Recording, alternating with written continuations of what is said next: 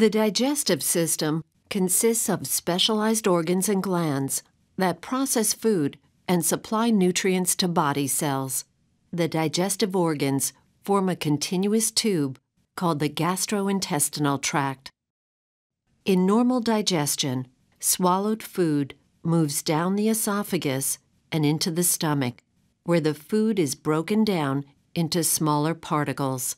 From the stomach, these particles enter the small intestine, where enzymes from the pancreas, liver, and the intestinal lining break down the particles into nutrient molecules. Along the lining of the small intestine, cellular projections called microvilli absorb the nutrients as well as water, sugars, and fats.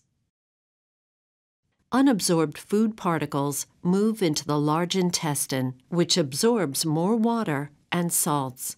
The remaining material enters the rectum, where it will be stored until it exits the body as solid waste, called feces. Lactose intolerance is an example of abnormal digestion. Lactose is the major carbohydrate in milk and milk products. Normally, ingestion of lactose stimulates cells lining the small intestine to secrete a digestive enzyme called lactase. Lactase divides the lactose into simple sugar molecules, which are easily absorbed. In lactose intolerance, lactase is either absent or insufficient. After ingestion of food containing lactose, no lactase is available to break it down. As a result, lactose accumulates in the small intestine, which disrupts normal water absorption, causing water retention. The unabsorbed water and undigested lactose enter the large intestine, where bacteria metabolize the lactose. This process generates gas that fills the large intestine, causing abdominal pain and flatulence.